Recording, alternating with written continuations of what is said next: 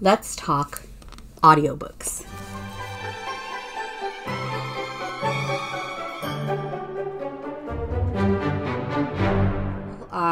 Apparently, there's an argument over, is an audiobook like reading a book? Yes. If it's unabridged and it's exactly the book word for word, yes, it is reading the book.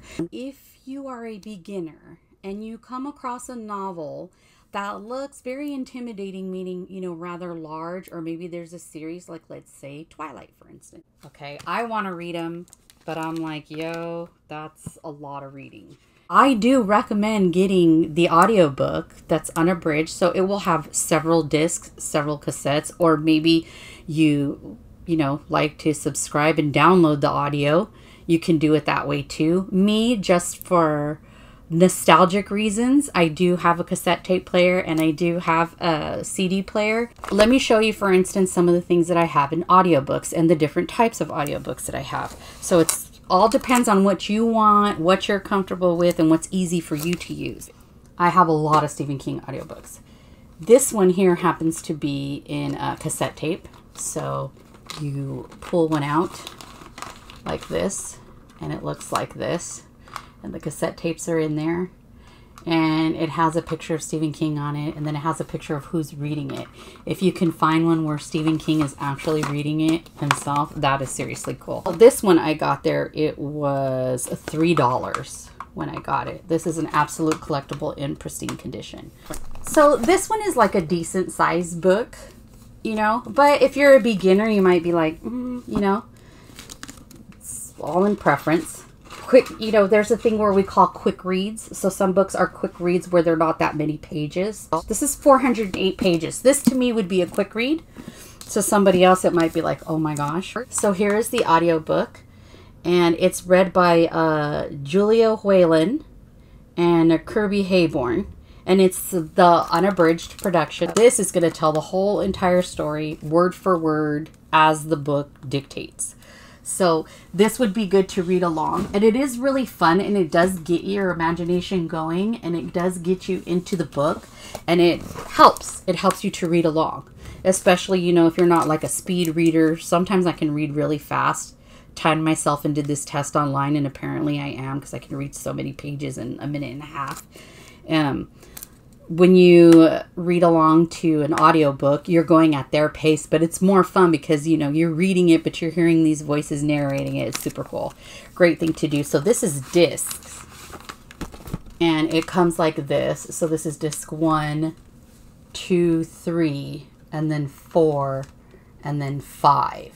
So this is only 5 of the disc that this one is. How many are in here? There's 15 compact discs. I know it looks like a little thrash, but I got it at the swap meet. And when I bought it, believe it or not, I only paid $1 for this. Days when like you're sick and you can't hold up your book, or maybe you want to plug in headphones and your significant other is in the bed with you and you don't want to have lights on and stuff like that. That's another good reason to dive into an audiobook. All my audiobooks that I have, I like to have them unabridged, unless they're like this one here where it's like, a biographical memoir type deal. But I like them to be word for word. So Lovely Bones is going to cover that too. This one's going to be great. It's read by, let me see, narrated by Alyssa Brennahan.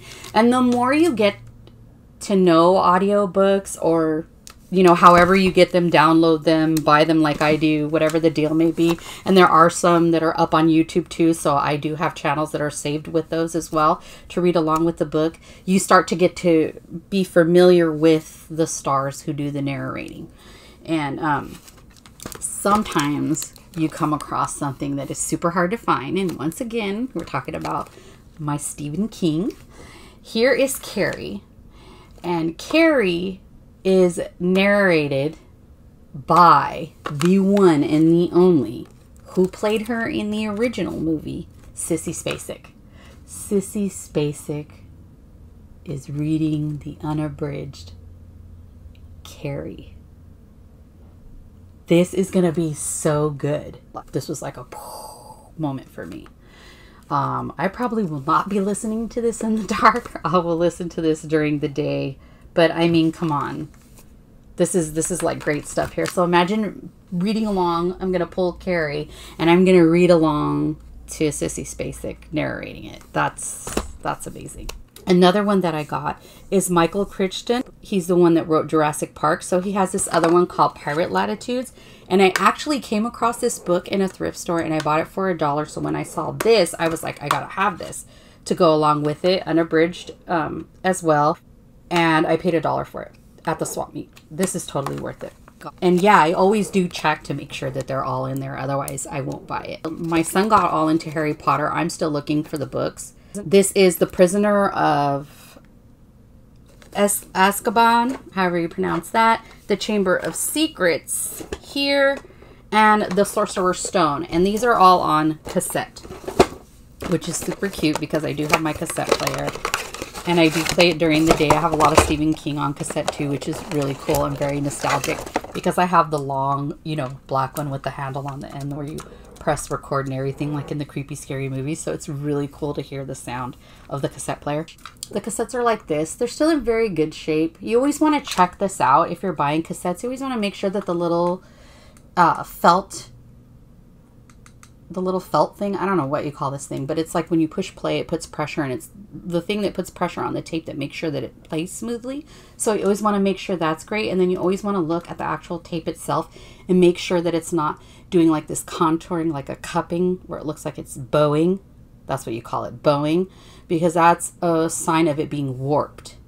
So you want to be careful. And then you always want to look on the inside too, because if these things are spinning freely, then there's something broken on the inside. And then you always want to check in here and make sure that there's not like any kind of crud or anything in there that means that it's been warped, you know, like with water or heat.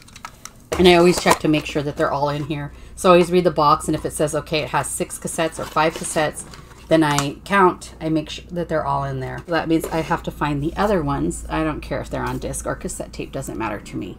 When COVID first started and we were all shut down, and I know we don't want to mention that stuff, but I just thought I would let you know. And that's when things were so closed down and so hard to find. And I actually made the decision to rebuild my library. My husband, like I said, had convinced me before to get rid of all my books, and I kept like 12 or 15 of them and then moved to San Diego. And then here I am 3 years later, we're on shutdown, and I have books that I have already read 2 or 3 times.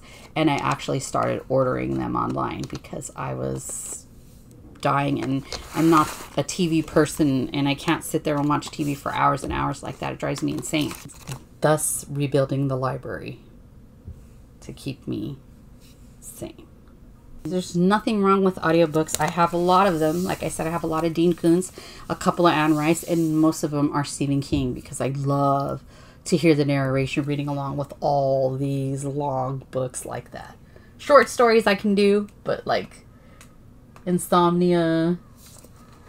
This one has The Shining, Salem's Lot, The Night Shift, and Carrie. So, I mean, can you imagine Dreamcatcher, Desperation? Those are like thick books. And then, of course, all of the Dark Tower series is like... Audiobooks are great.